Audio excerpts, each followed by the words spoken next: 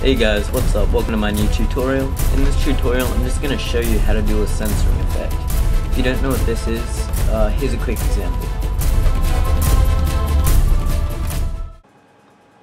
Alright, so as you can see, it's pretty much like you see on the news kind of thing where they blur out someone's face or pixel it out so you can't recognize who the person is. This can also be used for number plates, like if you look on footage as well on the news or pictures. They normally blur out people's number plates if you can see them, just so you can't, I don't know where I was going with that one, but anyway, moving on. So we want to open up After Effects and import our footage. Now my footage, I just got, it's of Andrew Kramer talking, because I really couldn't find anything I was looking for ages, so I just stole this footage of him talking in an interview. So, all we want to do first is go Layer, New Null Object. This creates the null object. This will be our guide for where to put the blur.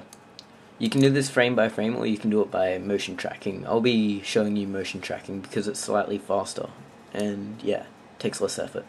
So now go Layer, New Adjustment Layer. We don't want to touch this adjustment layer just yet, so we'll hit the eye to turn it off.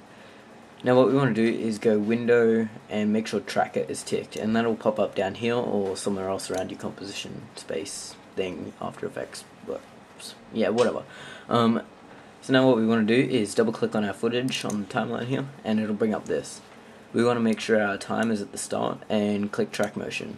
This little point will pop up, and we want to hit Rotation, which makes a second track point. Now you want to drag these to points which are going to be visible throughout the whole movie, and something that's not going to move so much, so I'll just target both of his eyes. As you can see, they remain in the frame the whole time. They don't move too much, so it won't take very long. Now that we've got the eyes selected, you want to make sure your time indicator is at the start of the timeline and click Track Forward. Just before we do that though, you want to make sure your edit target is on your null object. Now click Track Forward and you'll see it works through frame by frame. You can pretty much sticking to that. Alright, now that that's done, you want to click Apply and exit line, hit OK. Now you'll see your null object is targeted to all of these keyframes down here, which show up here. But we'll just turn those off. Don't want to see them. And you'll see your null object sticks pretty much directly to his eye. So now what you want to do is enable your adjustment layer and type in your effects and presets, type in Mosaic, and this effect will pop up, and drag it onto your adjustment layer.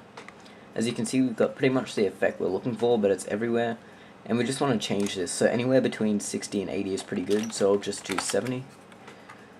It's pretty pixely right there, can't really see much. Now what we want to do is grab the pen tool, shut off the adjustment layer once again, just so we can see everything clearly, and just pretty much draw around his head. It doesn't really need to be accurate because we can add some feather and change things up a bit. Just drag these in. Alright, now you want to turn your adjustment layer on. Now as you can see, it's pretty much just around his head, nowhere else. That's pretty much the effect we're looking for. If you press F on your keyboard, you can adjust the feather to make it a bit cleaner around the edges, and then you want to get the adjustment layer, get the parent, and parent it to the null object, which is tracking the motion. So now pretty much the adjustment layer, the mask, is tracking with the null object. If you hit this here, you can enable or disable the mask viewing. We'll just turn it off for now, and we'll turn off the null object so we don't see the red square. Now as you can see, I'll just turn this on for now. As you can see, the mask should move along with the footage, along with his head.